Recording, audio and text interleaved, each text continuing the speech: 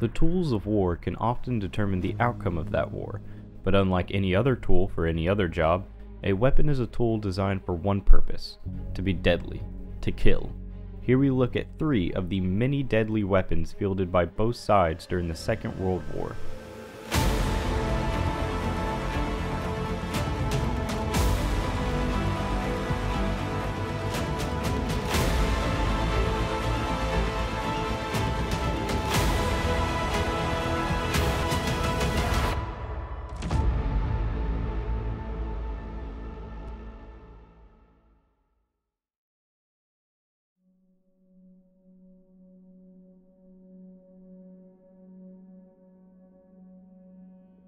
In terms of weaponry, the submachine gun sits somewhere between the pistol and the fully automatic combat rifle. In effect, it is used like a scaled-down assault rifle known as a carbine, but fires pistol-sized ammunition most commonly, but not exclusively, of the 9mm variety. The submachine gun was invented during the First World War, its origins beginning somewhat logically with the development of automatic pistols and then growing to include small rifle-sized weapons with similar internal workings to these earlier automatic pistols, including remaining chambered for the pistol round. The submachine gun offered numerous advantages in close-quarter fighting, such as that encountered when assaulting or defending a narrow trench. For one thing, compared to the larger and heavier rifles typically carried by troops in the trenches such as the British Lee Enfield 303 or the German Gewehr 98, the submachine gun was both easier to swing around onto an enemy and could unleash many more rounds a minute than the bolt-action weapons. A soldier armed with a submachine gun could easily mow down a group of enemy soldiers bunched up together as they would be in a trench. The main drawback of a submachine gun, however, was that it lacked the effective range of a full-sized combat rifle. It was for this reason that the Germans primarily used them for infiltration units, small teams that would sneak behind the enemy front line to conduct reconnaissance or disrupt supply lines. The usefulness of the submachine gun was not lost after the war, and not just with militaries but also amongst many law enforcement agencies in the US who found themselves facing organized crime gangs who were themselves heavily armed thanks to the war's surplus. In 1921, probably the most famous submachine gun in the world was pronounced namely the Thompson, which of course is better remembered as the Tommy gun, and became a symbol of the war between the police and the gangsters of the 1920s and 30s. The Thompson would itself be adapted to a military weapon and would see extensive service in the Second World War with the Allies. The British developed the Sten gun, a weapon which could be broken down into small pieces, making it easier to conceal, and was thus airdropped in large numbers to resistance groups in Europe and Allied agents operating behind the lines. The Germans meanwhile developed the lethal MP-40, a weapon which is probably as iconic as the Thompson, but it was on the Eastern Front where we find the most deadly of submachine guns, the PPSH-41. The story of this incredible weapon begins with the Soviet invasion of Finland in 1940, sparking the so-called Winter War. Submachine guns were widely used by both sides, as much of the fighting took place in dense forestry, forcing both sides into close-quarter combat. The Soviet forces were dissatisfied with the performance of their own weapons, particularly in the face of the Finnish Suomi KP-31 submachine gun, which had a 71-round drum magazine. The Soviets therefore decided to instigate development of a new submachine gun which adopted a copy of the 71-round magazine of the Finnish weapon, which resulted in the PPD-40, which was rushed into production. Unfortunately, the PPD-40 was too expensive to be produced in the numbers required for the vast Soviet Red Army, so a cheaper version was quickly developed using components that could be manufactured in metal factories and workshops by relatively unskilled workers if production needed to be expanded quickly. The resulting PPSH-41 was therefore easy to mass produce, with around 3,000 being made every day in the spring of 1942. With the Red Army desperate for any kind of weapon to give their huge numbers of troops to face the German onslaught, it was not uncommon for entire units to field nothing but the PPSH-41.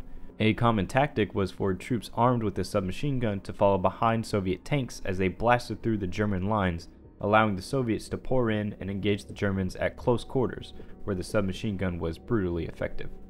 Compared to the German MP-40 submachine gun, the PPSH-41 had a longer range, fired a more powerful round, had a higher muzzle velocity than the Finnish-inspired 71-round magazine, and had almost double the rate of fire. Another interesting feature was that it had a simple gas compensator designed to prevent the muzzle from rising when firing bursts, which increased accuracy.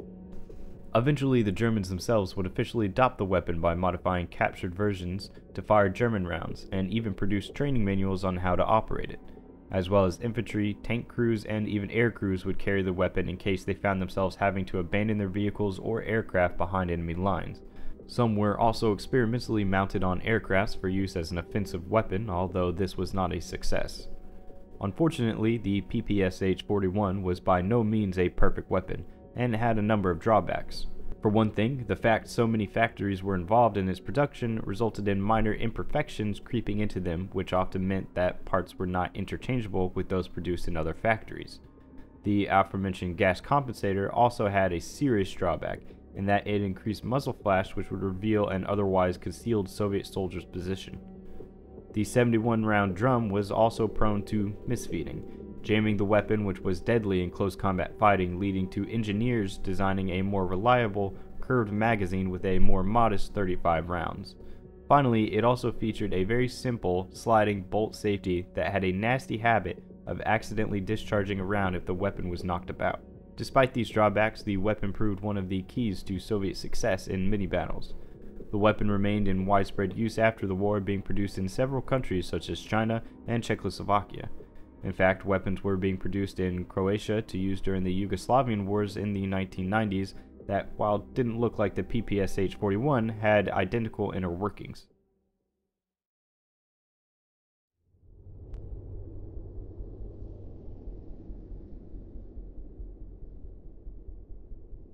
The arrival of the tank onto the battlefield revolutionized the way wars were fought. Tanks could not only traverse almost all obstacles in their path that would have stopped soldiers or horses in their tracks, but they possessed heavy firepower and, perhaps most importantly, were protected by armor. The threat posed by the tank led all sides to invest in the development of anti-tank weapons that could be used by infantry, who were the most vulnerable to these new weapons if no friendly tanks or artillery were nearby. The early tanks were well protected against most rifle-based ammunition fielded by the troops, so one of the first steps taken was to design more powerful rifles intended to punch through the armor and kill the crew inside. Being the first to face an armored assault, the Germans took the lead in developing anti-armor bullets and heavy rifles such as the K round, which could be fired from a regular rifle and then later dedicated anti-tank rifle, the 13.2mm Mauser 1918 T-Gewehr. By the outbreak of World War II, the armor on main battle tanks had become so thick that such rifle-based weapons became ineffective. The only answer was to adopt weapons that fired explosive rounds at the target tank, and this led to the famous US bazooka, which launched a rocket with a small explosive charge at the target. The Germans were so impressed with the bazooka that they developed their own, larger version and dubbed it the Panzerschreck, while at the same time beginning work on another, potentially more powerful anti-tank weapon that would give the infantrymen a potent tool with which to destroy tanks. In 1942, the Germans began work on developing and testing the Faustpatrone, which fired a small 400-gram explosive at the target. In tests, the Faustpatrone could penetrate up to 140 millimeters of basic steel armor, and the German army was so impressed that, as well as ordering it into production, they requested development of an even larger weapon designed along similar lines, resulting in the Panzerfaust. The initial Panzerfaust, the Panzerfaust 30, weighed 5.1 kilograms and was slightly over a meter in length. It consisted of a basic launch tube, at the front of which was the oversized projectile, which slotted into the tube via its wooden tail stem that featured folding metal fins to stabilize it in flight to the target. At first glance, the Panzerfaust appeared to be a rocket weapon, but this is not the case. It is in fact a recoilless rifle, since unlike a rocket which has a motor in the projectile, the Panzerfaust only uses a single propellant charge to hurl it from the launcher to the target. After firing, the tube could be thrown away by the soldier wielding it, who could quickly resort to his rifle, making him an ordinary infantryman again, something that wasn't the case with the bazooka and Panzerschreck teams. The Panzerfaust gave the basic German infantrymen a formidable anti-armor punch thanks to the design of its warhead, which featured a shaped charge design. By shaping the explosive charge rather than just bundling as much explosive as possible into the warhead, It focuses the destructive power into a single point, thus creating its ability to penetrate the armored hull of a tank. Unfortunately, there were some serious drawbacks, particularly in the earlier models. Firstly, the initial Panzerfaust had an effective range of just 30 meters, a terrifying prospect for a German soldier hoping to destroy a tank, which in case of the American M4 Sherman often bristled with 3 machine guns, one in the hull, one in the turret, and one on top of the turret. Secondly, if another German was unlucky enough to find himself behind the soldier firing the Panzerfaust, then the exhaust gases were potentially lethal up to 3 meters away. Efforts to improve the range and effectiveness of the weapon led to the Panzerfaust 60, which, as the name implies, had a range of 60 meters, double the initial model, but this was still unnervingly close. The Panzerfaust 60 would become the most recognizable variant of the series, and with a combination of its higher velocity projectile and shaped charge explosive, could punch a hole through some 200 millimeters of steel armor. In comparison tests, the Panzerfaust 60 was able to make a hole nearly 6 times the size of that produced by a bazooka when fired at the same density of armor. Additionally, while range was an issue of the open plains of the Eastern Front, when the fighting would switch to the streets of Polish and eventually German cities, the Panzerfaust became an ideal ambush weapon as tanks trundled down the narrow streets with German soldiers hiding in the destroyed buildings. The Panzerfaust was also useful against lightly armored vehicles like the US half-track or against dug-in enemy positions.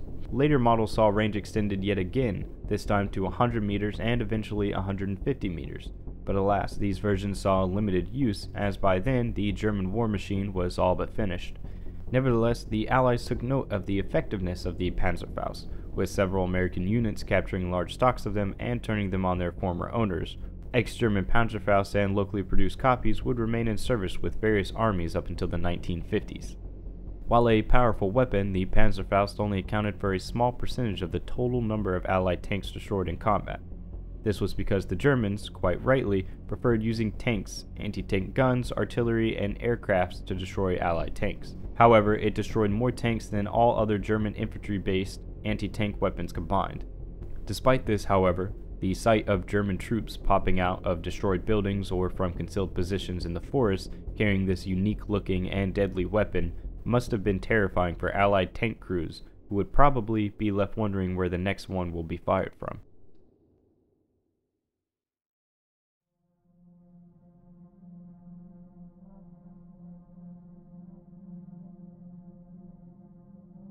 Few weapons can claim to have had such a profound influence on the Allied war effort as the M1919 Browning machine gun.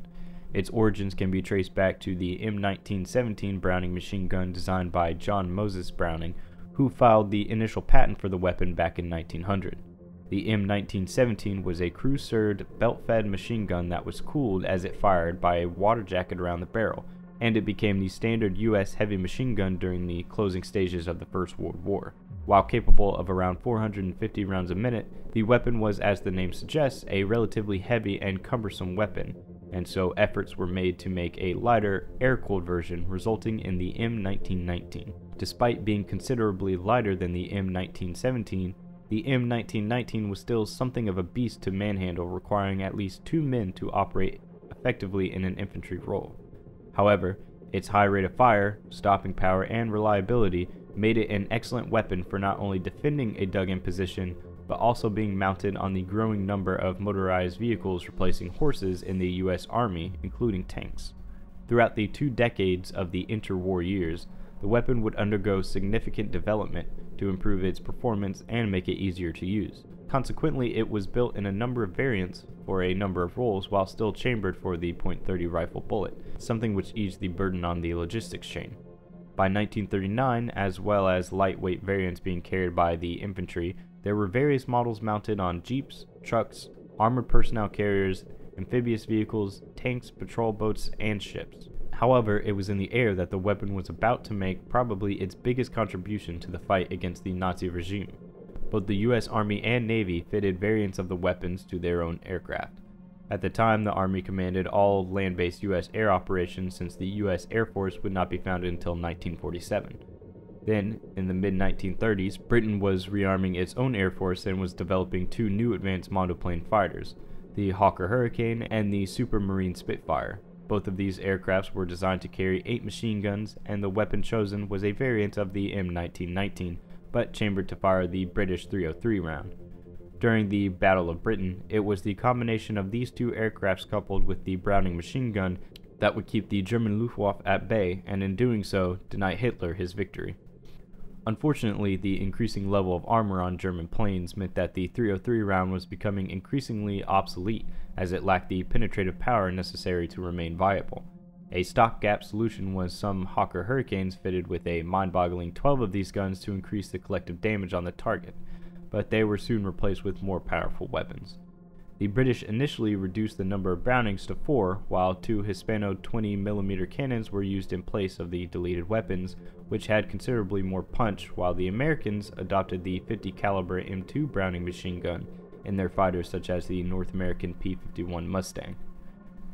British and Canadian bombers would retain the 303 Browning in their night bombers such as the Avro Lancaster and the Handley Page Halifax until the end of the war, however.